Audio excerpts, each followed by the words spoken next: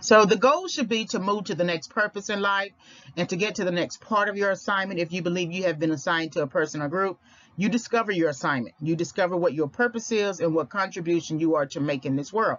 You are usually assigned to a person or people. So I learned this from a minister, Dr. Mike Murdoch, and he said, you discover your assignment in his series about assignment. And he said the difference between you being assigned to a person or to a people can be illustrated in the relationship between Moses and Aaron in the Bible. Moses was assigned to the children of Israel, but Aaron was assigned to Moses. And so you have to know your limits. Moses couldn't manage the people. He managed the priesthood part of that larger vision of trying to get them to the promised land, or back to the promised land, really. And he could manage that, but he couldn't manage the larger vision of the children of Israel and all of their issues and things like that.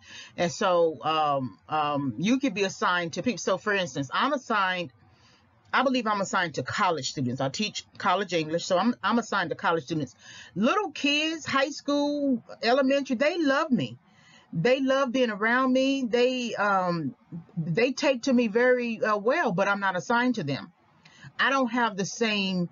I would never treat them wrong or anything like that, but I don't have the same passion and temperament and personality. Even though I have a very good personality, I don't have it to teach at that level. I like students who are older and in transition and who have messed up and need to get back on track. And I tend to be a person who catches people up and feel any gaps in their understanding. And so I like them when they have already learned so much or have made a lot of mistakes and they just need sort of like a guiding hand. And so I feel that I am assigned to college students, and I feel that I am assigned to the community college environment. I have taught at a university, but as a graduate student, and one day I would like to get my PhD and teach a couple of courses, but my main focus, my main purpose, my main passion is at the community college level, because they too are in transition those first 2 years. And I tell students all the time that you are not here just to do your basics.